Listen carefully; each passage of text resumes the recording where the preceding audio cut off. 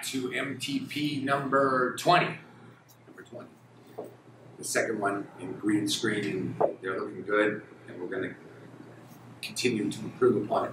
So we're going to enter into the realm that is politically difficult, you know, even in the medical side of things. I don't want to talk about childhood circumcision because, you know, I've gone through ups and downs, and you know what I suggest to my friends, and some of my friends are still angry at me for whatever suggestion I made way back when.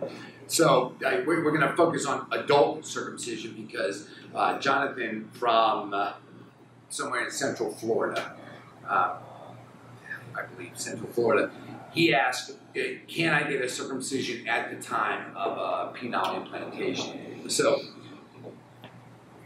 let's talk about a circumcision.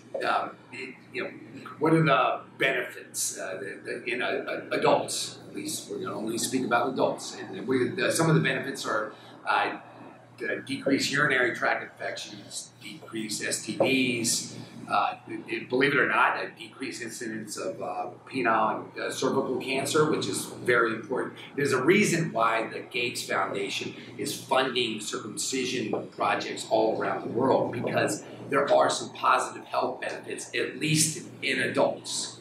So, you know, adults who get consent to have their foreskin removed.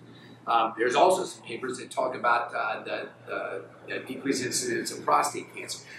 One of my friends, Aaron Spitz, wrote the Penis book, and I'm going to give him a plug here, because he has a very well-rounded look at circumcision, as well as a bunch of other topics. And it's, you know, without any bias, and it just helps you to make a decision for yourself. So I'm kind of running away from the childhood one, and even though I got kids coming, I got a boy coming, and so I got to figure out what I'm going to do with that boy.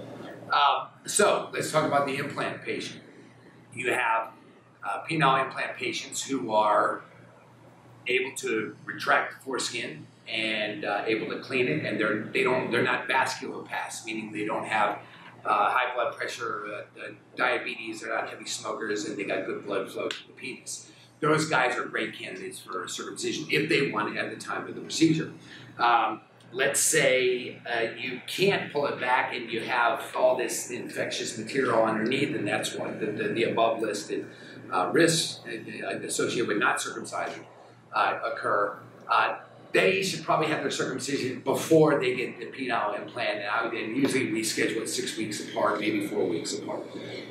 The jury is still out on the patients where they're vasculopaths. And let's go back. Diabetics, smokers, the people with just bad peripheral vascular systems, who, yeah, you can pull it back. Can you do a circumcision at the time of the procedure?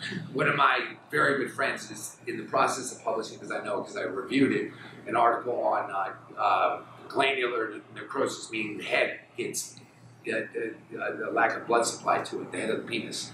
And the jury is still out on those patients. If it were me, I would probably stage my circumcision and get it a little bit later if I was a vasculopath. So I think I answered all of them, even though the jury is still out on the final case, which is a guy going for an implant who's a vasculopath who can pull back his foreskin. So I hope Jonathan, I answered your question, and we'll see you next week. Have a good one.